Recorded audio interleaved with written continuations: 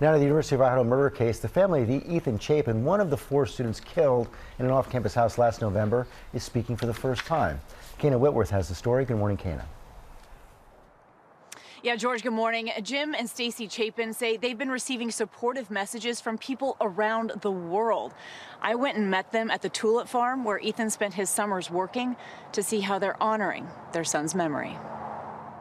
Pushing through the earth, the yellow and white tulips bearing the name Ethan Smile, meeting the son for the first time. It's just turned into something so special, something tangible that represents him now. Nearly 5 months ago, the 20-year-old was murdered along with his girlfriend Xana Kernodle and her roommates Kaylee Goncalves and Madison Mogen in that off-campus home at the University of Idaho. It's tough not having him here. Stacy and I get up and watch the sunrise and drink our coffee and cry in your coffee. Ethan's parents, Jim and Stacy, speaking out for the first time. I love to hug him. I'd give anything to just be able to hug him. You just always make sure you just always hug your kid. Ethan, the eldest of triplets, so full of joy.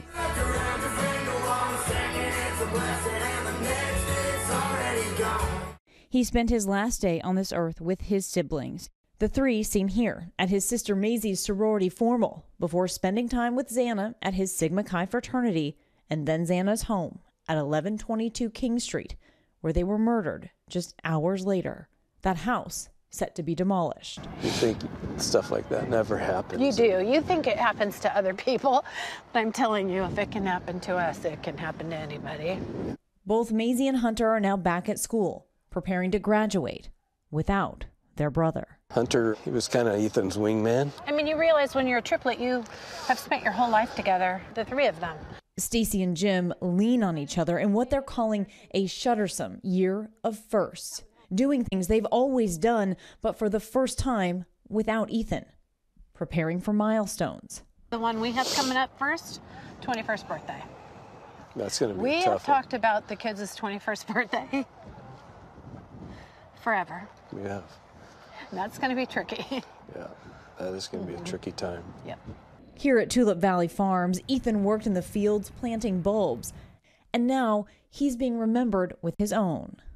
Ethan's smile. There have been, right now, 80,000 bulbs sold.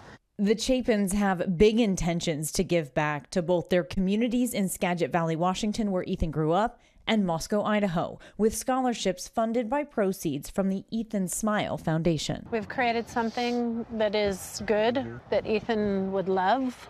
He loved people, he loved a great adventure, and he was inclusive. If we could touch as many lives as he touched in 20 years in our lifetime, the world would be a better place.